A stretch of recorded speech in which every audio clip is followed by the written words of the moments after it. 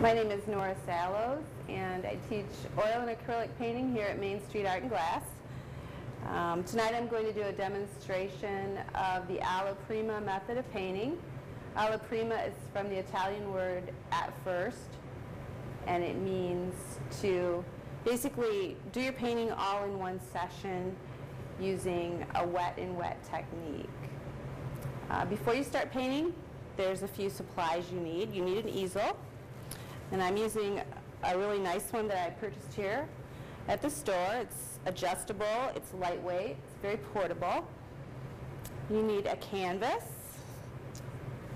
You need paint. And you need some brushes. You also need a palette knife, which I have to go over here and get.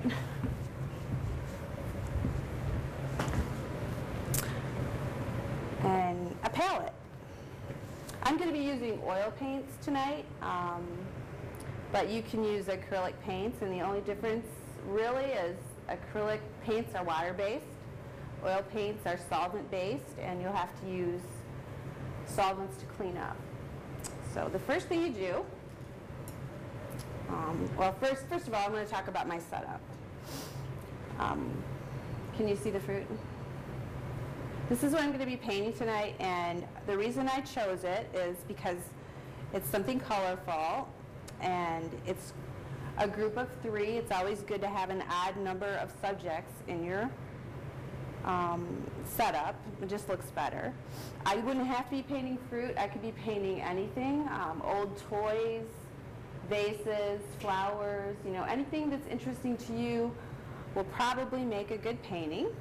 But I've been doing a lot of fruit lately, and if you could look over here at this painting, one of the cameras. I should be able to do this pretty fast because I've done like 3 fruit paintings in the last couple weeks. So to get started, we start with a neutral color, which is kind of an earth color. And what I'm going to do is position the objects on my canvas in an approximate, place of where they are, just to get an idea if it's a good composition. And nothing I do right here is set in stone. I can always just, wipe it off, move it, whatever, just to kind of get an idea. And you want to work with thin paint in the beginning.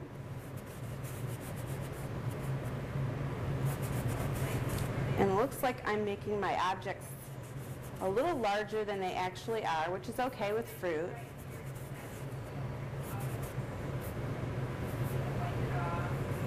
The reason you start with a neutral color is it will blend in with the rest of the colors more easily.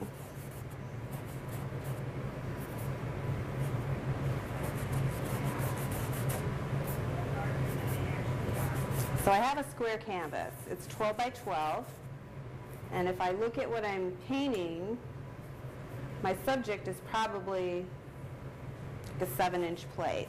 So I am probably painting them just a little bit larger than life. The other important thing you want to think about when you're painting is your light source. I have a light shining down on my fruit, because that will create a little bit of drama and some shadows.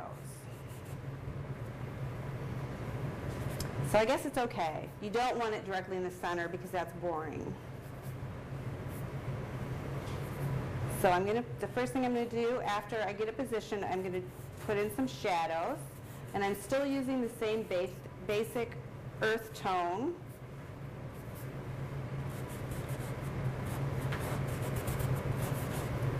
And if your plate's not, or anything is not absolutely symmetrical, don't worry about it. In the beginning, you're just trying to get an idea if this is going to work or not. If it's going to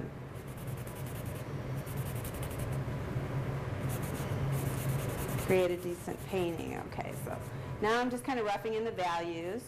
What I have is a lime, a lemon, and an orange, and the lime is quite a bit darker than the other 2 fruits.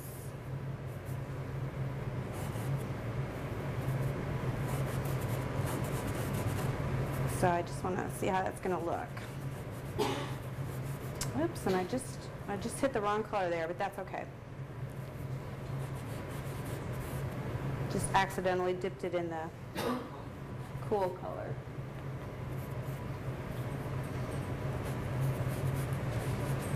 Another thing you'll need is paper towels or a rag, something to clean your brush off with.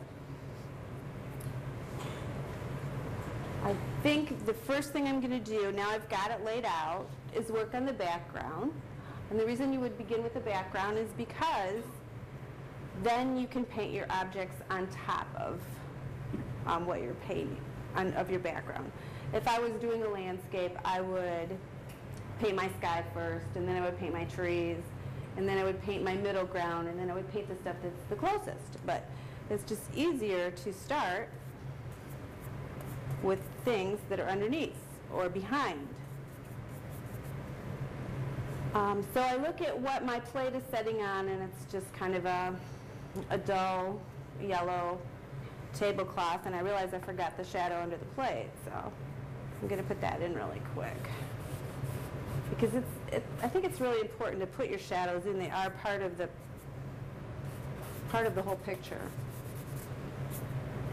And see, the red was an accident, but we'll just work with it. Kind of dip my brush in there accidentally.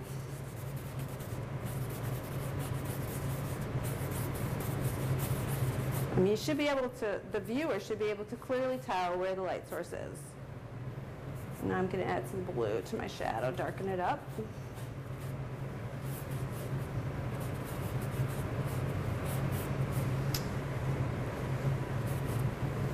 Okay, so I take a big brush. If you have a big area to cover, you want to use a big brush. And I'm going to mix up something that approximates the color of the table, which is kind of a yellow because the light source is yellow. So that's really yellow.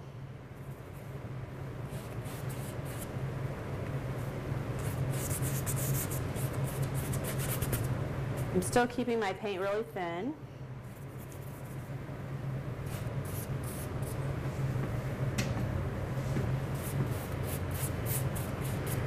And keep your strokes really loose. A lot of my students, I see them do this. You know, and one of my students, you know, they actually spent a half hour doing this, filling in the background, when I could have had the whole painting done. But Alla-Prima, you just quickly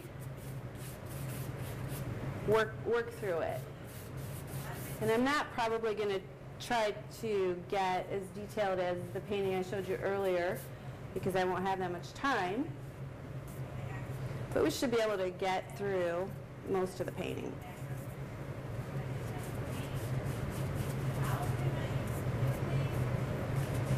And sometimes when you're painting, you want to exaggerate the color of what you're painting because the table is just kind of an ugly yellow color. So we want to make it pretty, so we might make the color brighter.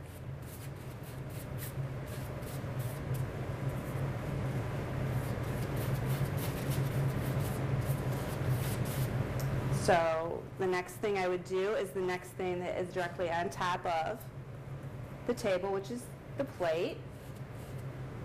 And it's pretty close in color.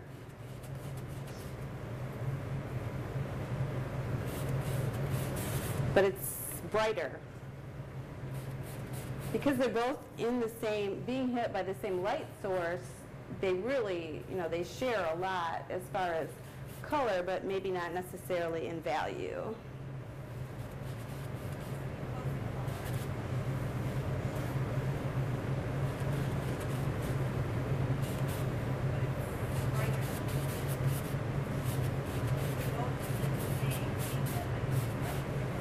Okay, so then the local color of the fruit.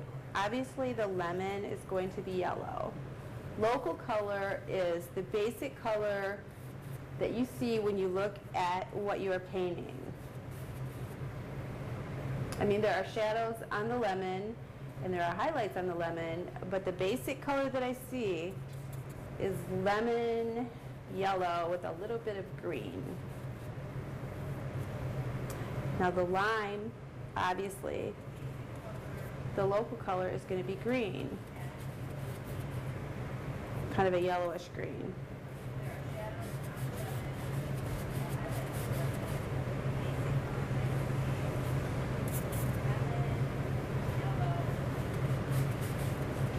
And the orange is going to be orange.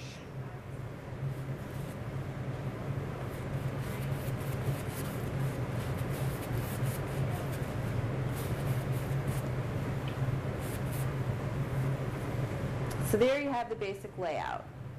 And I don't know, it maybe took us 10 minutes, and we have it. Now we have everything. We know what everything is, what color it is, where it's placed. Now we just have to define the edges and emphasize the shadows and put in the highlights. So the first thing we do is work on the shadows. And really the key here is to make your shadows dark enough and getting them in the right place. Most shadows are warm if you're inside, so I'm adding a little bit of red to my shadow here. I'm using an earth color, the initial earth color that I used, and a little bit of the red. If you guys have questions, just ask too. We have a couple viewers here running the cameras, but they haven't asked me any questions yet.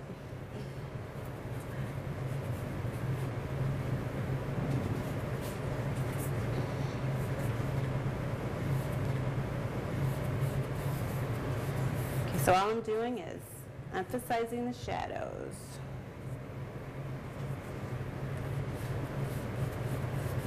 I have two light sources in here actually. I have the one that I have shining on the fruit, and then there are some overhead lights, so that makes it more difficult even than if I had just one light source.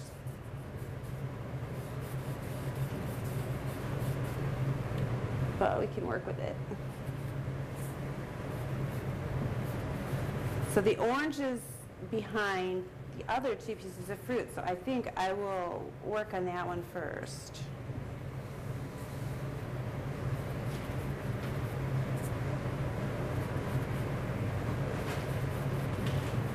Okay, right now it looks more like a baseball. It needs to be really brightened up.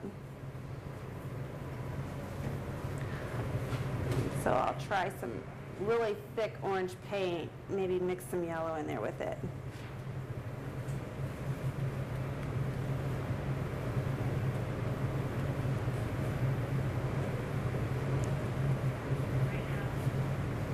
Okay, it's kind of looking like an orange, but doesn't have any texture yet. Texture is what I call a detail and would be added toward the end. Since I have this brush though, I'm going to fix that edge.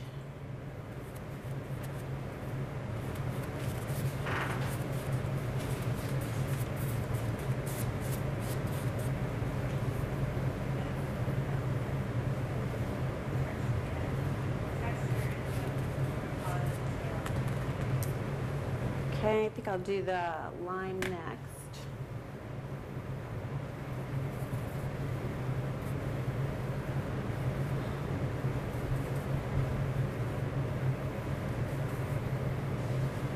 The part that is darkest on anything is the part, any object that you're painting is the part that is furthest away from the light. And on this lime, it's the bottom. But there's also some reflected light coming up and hitting the lime from the plate.